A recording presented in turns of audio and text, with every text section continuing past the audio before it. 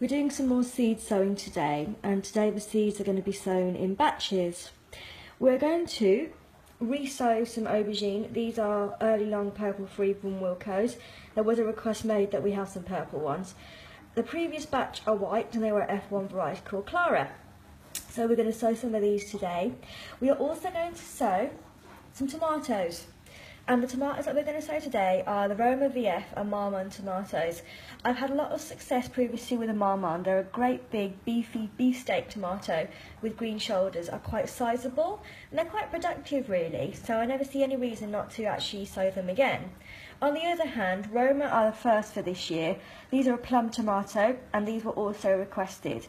The idea is that we sow these today, the Marmande and the Roma, and then we're going to sow, in maybe a week or so, once the heater propagator has started to empty out, Isla Craig and Tigerella. Isla Craig is quite similar to the Marmande. It's a bit smaller, still quite fleshy, it's got a nice flavour. Tigerella is just a bit of a funny tomato. It's a stripy tomato in the start anyway, and then it turns red. We're going to sow the seeds into the Jiffy pellets here. These have been warmed and watered with some hot water rather than cold water, and the pellets are now nice and fluffy.